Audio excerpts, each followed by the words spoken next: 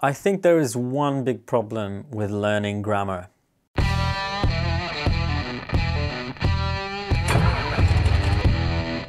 Have you ever tried really hard to learn something, but when you wanted to talk to someone in English, you found it tricky to use what you learned? Today, I'm going to tell you about one thing you don't need to do when you're learning a new language. I'll also share some cool tips on how to study differently and how any level of English learner can benefit from this. Yay! Before we start though, let's figure out how good you are at English so you can use my advice in the best way. There are many levels. You might already know your level, especially if a language teacher told you in the past. If you don't know, you can find quizzes and videos online to help you find out. If you're just starting, you're probably A1 or A2. If you can talk about the past, today, and the future easily, you're B1 or B2. If you're really good at saying exactly what you mean and you can use fancy words or idioms, you're probably C1 or C2. So what is the step that I want you to avoid? Before I tell you, I'm going to tell you a short story. Whilst living in Poland, I spent 3 years being an English tutor for an online platform. And because this was an online platform, I didn't get calls from students all the time, and I would sometimes set up my laptop with a clean shirt sitting next to it, and I would renovate the apartment. And whilst painting a wall or laying down wood floorboards, a call would come in and I would rush to my computer, all smelly and sweaty, take my dirty shirt off and put that nice shirt that was nearby the computer on, and I would answer the call. Now, a lot of different students connected with me and a great number of them had problems using even the most basic of tenses, whether it was past, present or future. They would say things like, I go shopping yesterday and I buy food and presents for Christmas, when they meant they bought presents and food for Christmas. By the way, making mistakes is okay. It's how you learn. But knowing these students had a grammar problem, I would start teaching them a grammar course through the school's platform. And I also knew a lot of these people studied English at a public school in Poland, where they teach you way more grammar than they ever taught me in an Australian public school. This method brought in mixed results. Mostly not very good. So after many experiences like this, I started questioning myself whether I'm a bad teacher.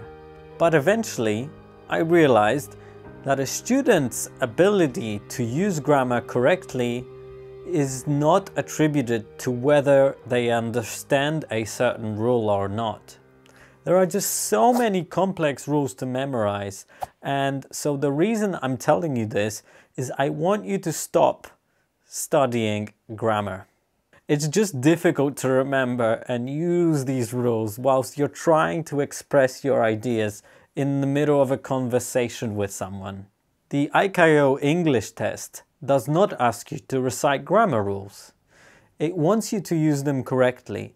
So stop learning grammar rules. So how should you be learning instead? English is my second language. And right around the time when I was beginning my university degree of civil aviation, me and my 2 university friends rented a house together right on the final approach path to runway 03 at Parafield Airport in South Australia. As a student, I was happy to be surrounded by the sounds of an airport, primarily used by small general aviation aircraft. Cessna 172s everywhere, Diamond, single and twin engine planes, World War II warbirds, Cessna caravans, private jets. During that time, I had a good level of English, but I didn't feel very confident reading books in English, and I wanted to fix this. The problem was that even though my English was okay, I mean, I could go and fly and communicate, I didn't understand all of the vocabulary in books. And worst of all, reading more than 2 pages of a book made me fall asleep. Intuitively, I made myself keep going. And what I mean by that is I would read books without a complete understanding. Sometimes I would intuitively understand a new word from context. Then, the more books I read, the more I would begin to understand, translating words from time to time. Little by little, my vocabulary got better, I could express my thoughts much better. And the reason I'm telling you this is that years later, when I became an English tutor, I encountered a lot of resistance when I asked my English students to start reading texts they didn't fully understand. They said they wanted to understand it all on their first try. Trust me though. Imagine you have a car full of shopping and you want to unload it into your house. You don't put everything in your hands and you bring it in one trip. Instead, you make a few trips back and forth between the house and the car until you bring everything inside. It's the same with understanding texts.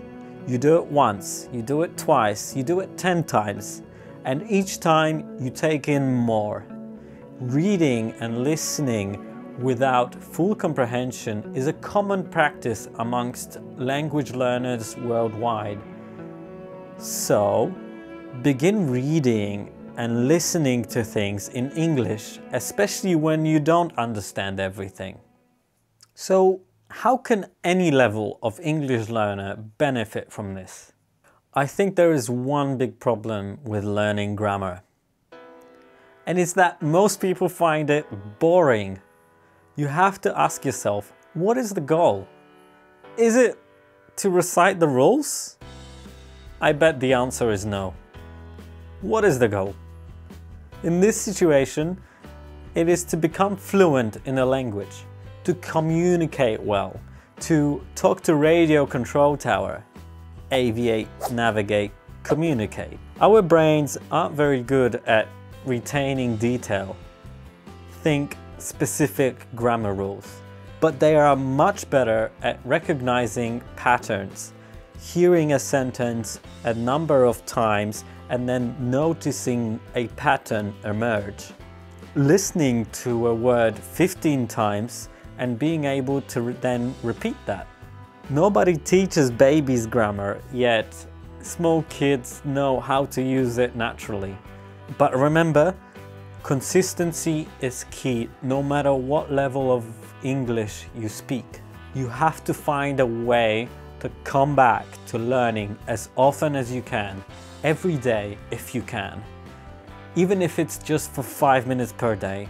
And I'm not saying don't study grammar at all.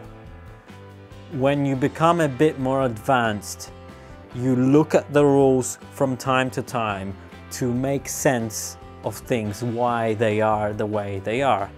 But it's not to learn and remember them. Study grammar when you are interested in it. Study it when you have a curiosity. Why a sentence is that way and not another? If you are a beginner, start simple. Use something like Duolingo. It is designed to feel like a game. And I've been using this app for over a year and a half to teach myself the basics of Spanish. And it's a great way to get you into a habit of learning something every day and treating language learning like a game.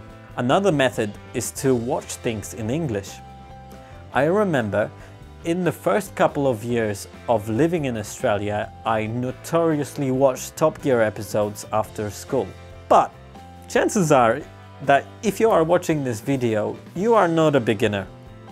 You are most likely an intermediate. And the thing to do as an intermediate is to find creative ways and interesting ways to both read and listen to things in English. This could be Comic books. This could be reading your favorite book that you have read in the past in your native language. Could be Harry Potter. Could be The Hobbit. Could be a book that you've enjoyed in your native language that has an English version. This is how I started with books. I found topics I was interested, I was curious about, and off I went. A great trick that I've discovered recently, because it helps you remember more, is to read a book and listen to an audiobook version at the same time. It helps you with pronunciation as well. Finally, find a tutor you can have conversations with. Using a language is the most valuable way to practice. So set a goal of learning minimum 5 days per week, even if it's only 10 minutes per session. Think, how can you make it fun? Now that we have grammar out of the way, you need to learn how to pronounce things clearly in the cockpit, because no amount of excellent grammar will help you if you aren't pronouncing things properly. So watch this video next to find out some pronunciation tips that will help you take your English to the next level.